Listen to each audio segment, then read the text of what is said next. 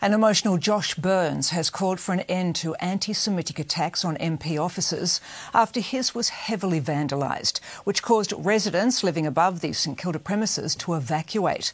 The Prime Minister has reached out to the Jewish MP, and federal police are helping Victorian detectives track down those responsible.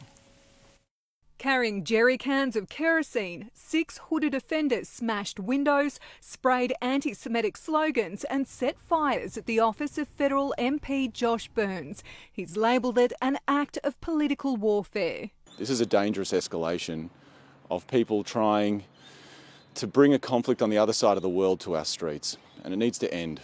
The fires knocked out communication lines to neighbouring businesses, and one set off smoke alarms which woke up residents living upstairs. Families, there's kids living up there. You really hope they don't know that they're doing it with the intention of hurting people. It's becoming them and us type thing.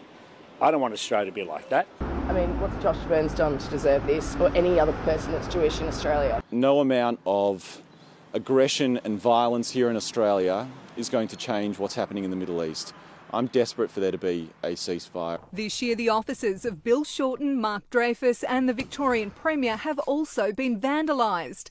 The Prime Minister called Josh Burns this morning to offer his support. He says this is an escalation in anti-Semitic vandalism on MP offices and must be called out as a targeted attack on a Jewish Member of Parliament. And how people think that they advance their cause through activities like this is beyond me. It does nothing, it undermines the cause. The Jewish community fears the latest act of vandalism shows anti-Semitism is reaching boiling point.